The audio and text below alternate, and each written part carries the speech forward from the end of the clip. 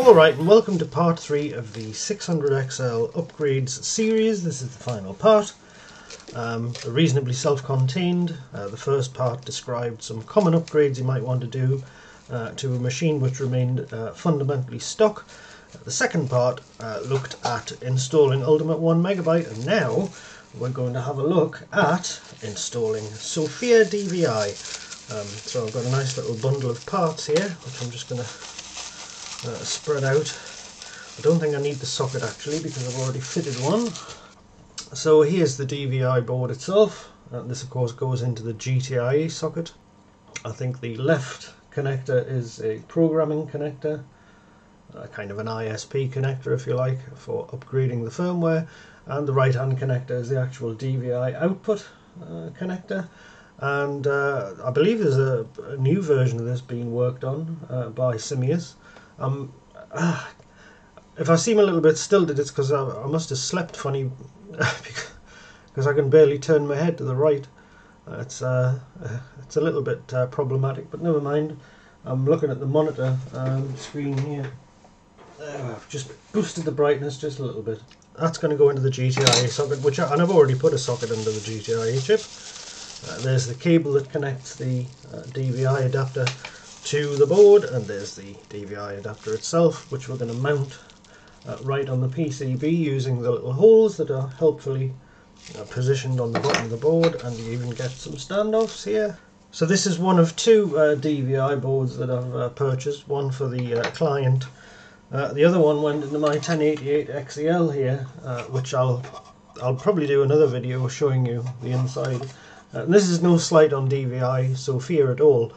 But the fact is I've already got VBXE in here. Although the sharpness and quality from DVI Sophia is arguably superior. I mean, VBXE is very good as well.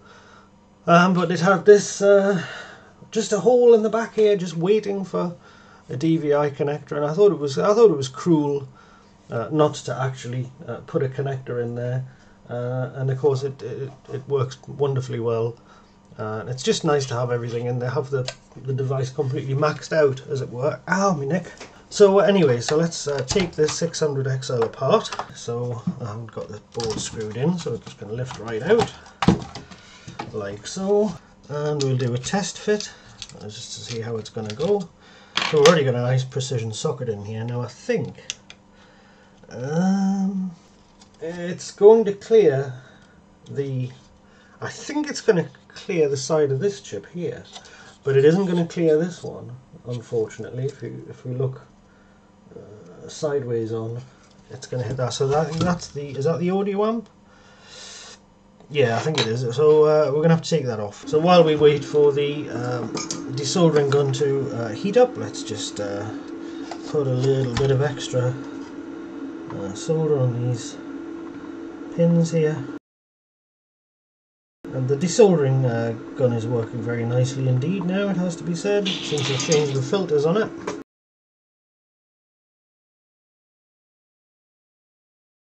There we go, clean it. Cleaning device in here. The tube's blocked at the back, so we're going to heat that up. Come on, come on. Oh, there we go.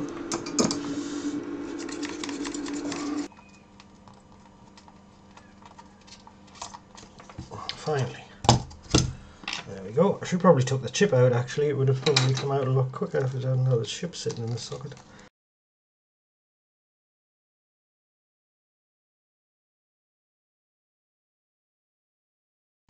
Yes, that looks good, no problem. So let's take the chip out of the socket.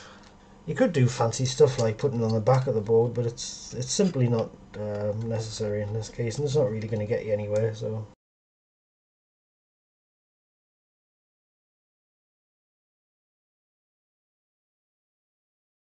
hopefully this video is going to be a little bit better quality than some of the previous ones as well, because the bit rate, I like to use the NVIDIA encoder.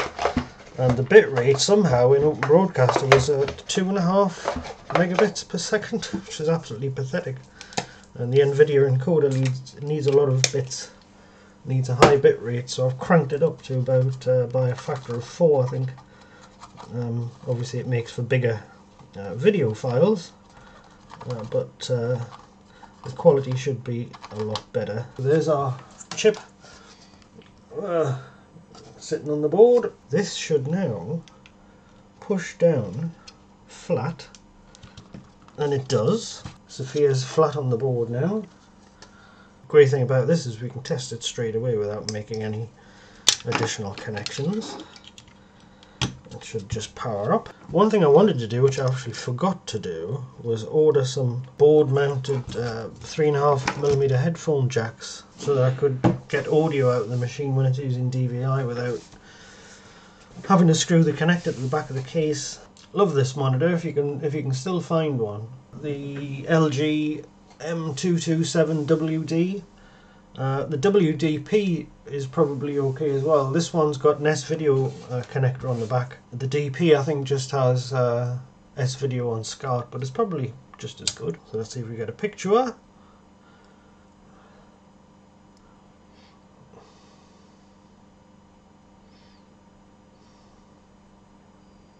We do. Eventually. It takes a while for it to pick up, but there it is.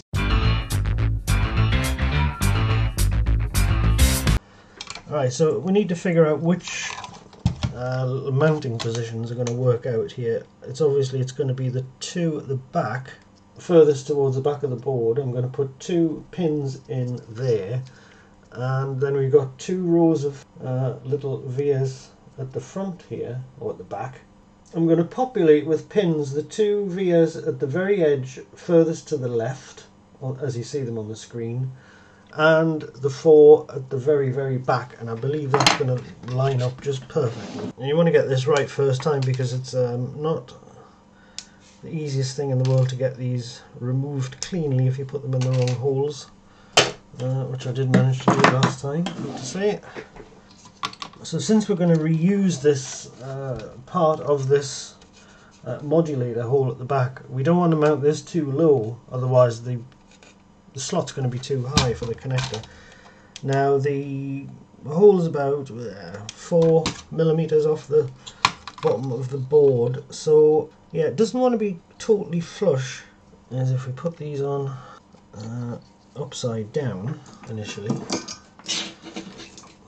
and then we can push the plastic housing to suit what we want. The first 2 standoffs, I'm going to push that plastic housing up until it's just the right height where I want this to sit. We'll do that, and then we'll just check that they're on straight, reasonably straight. There we go. So there's our little adapter anchored on all sides, or on 3 sides at least. So I've pushed that up a little bit so that it's more or less at the height I want it at. Do correspondingly pull the other ones down. Oh, it drops straight in, no problem. Oh, it's missed the back one. There, so there it is. It's sitting on the legs, and really it's just a question now of just finessing everything and making minor adjustments to the height and such until it's absolutely correct, and then we can solder everything in. So I've showed you how to cut holes in the case before. If you can't remember, if you go back to a prior video about an 800XL, which required exactly the same thing done to the case, I showed you all of that. I went through the whole thing. I'll link to it because it's a faff to film all the drilling and the mess and the filing and stuff like that. It's exactly the same process. It might actually be a good idea not to solder this in height-wise until you've got the hole cut at the back. And then you can adjust this so that it's the perfect height. I think I'll try doing that this time. So I'll go away now and cut the hole, and then I'll come back and we'll line everything up and see how it looks. Alright, there we are. That's what I call the rough cut. It's not dressed properly yet, but it's basically a hole of a suitable size. So let's just test how things go together.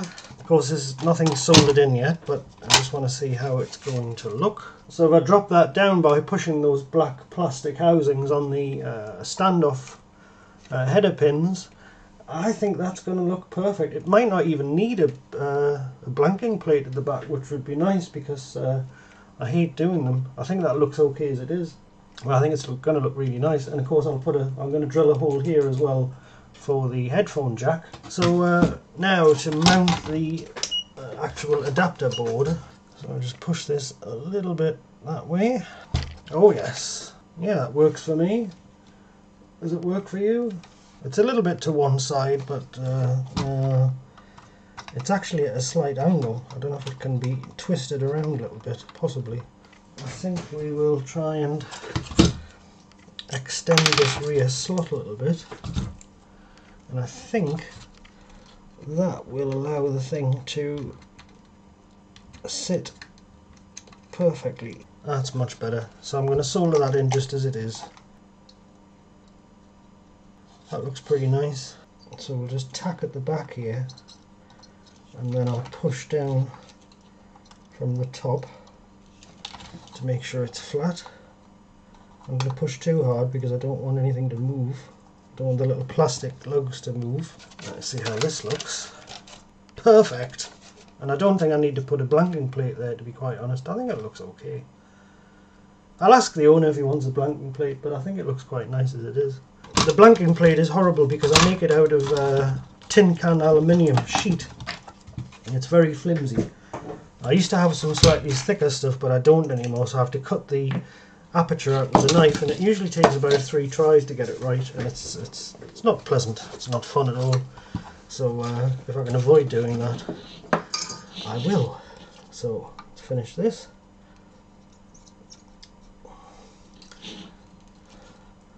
I'm not going to absolutely fill these holes with solder. I just want to basically get it so that it's connected. So that's the bottom of it. I see you could flood fill those vias if you wanted to, but I'm not going to at the moment. I just don't want to melt the plastic on the top side. So just to give you a good look at how the thing is mounted, and that's, as you've seen, it sits perfectly in the case. So now we can put our cable in. I'll probably half the length of that cable at some point. Just our audio jack now, which is going to be this.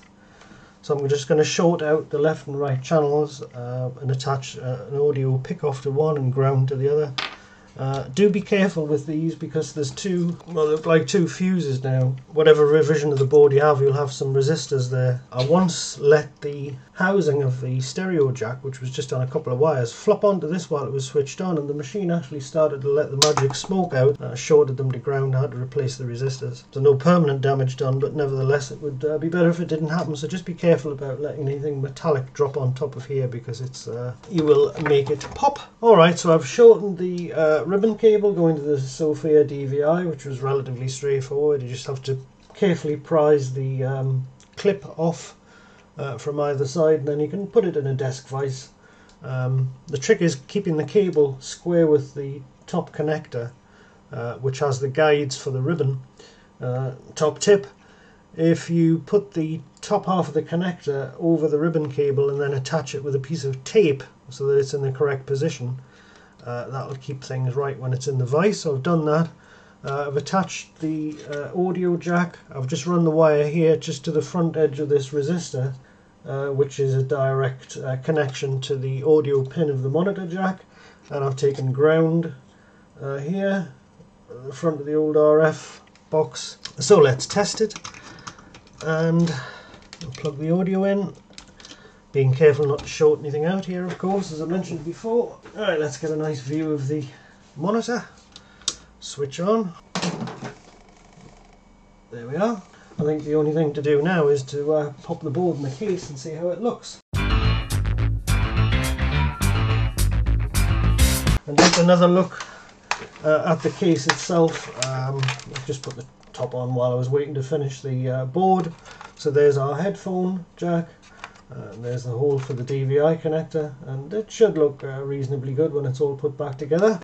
So I chamfered the hole for this audio connector, but not a massive amount, just enough just to make it look neat basically.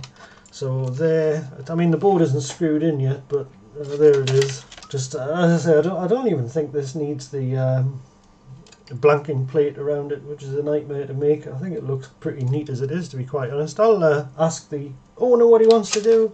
And I just wanted to clarify, actually, in the previous video when I was trying to put the machine back together, and it seemed to be blocking on top of the Ultimate. It wasn't actually that. It's this daughter board for the keyboard, actually. This tends to drift over to the right, and if you just nudge it so that it's more or less upright, you'll find the machine goes together no problem at all. And it's just sitting loose on the bottom of the case there, and it is an absolute perfect fit. So once the strain relief clips are off the Ultimate 1MB, you have no problems whatsoever with fit and finish internally, and it just looks, everything fits perfectly and it looks great. There we have it. 600XL Sophia, first one I've ever done. I think it looks pretty nice. I would have preferred a board mounted jack for the headphone. I did mean to buy some, I forgot to. I wasn't even 100% sure what I was going to get, and of course there's the additional issue that there's a lot of traces on the bottom of this board, so trying to mount it to the board mightn't have worked out as well as I hoped, but there we are. So there's everything plugged in at the back. Let's turn on again. There we go. And just for those of you who haven't seen the sharpness of DVI video, so here's a look at the back of the machine, fully assembled, and I think you'll agree, it looks very nice indeed. So there you have it, we've reached the end of the line with the 600XL. It's had everything done to it that it's going to have done to it for the foreseeable future. It's been renovated cosmetically, it's had the video improved, it's had Sophia installed, it's had Ultimate 1MB installed, and of course it's had the base memory upgraded to 64 kilobytes. And looks very nice indeed. I'm sure the owner will be absolutely over the moon with it, as am I. So I hope you found that interesting as ever, and if you would like to see more of this kind of thing, please subscribe to the channel, click the bell if you want to be notified of new videos. I'm toying with the idea of doing some live streams in the future, now that I've got the setup working a little bit better again. I'm not absolutely sure, but we'll see. Yeah, if you enjoyed it, let me know and leave your comments below. So thanks very much for watching, and I'll see you in the next video. Bye bye for now.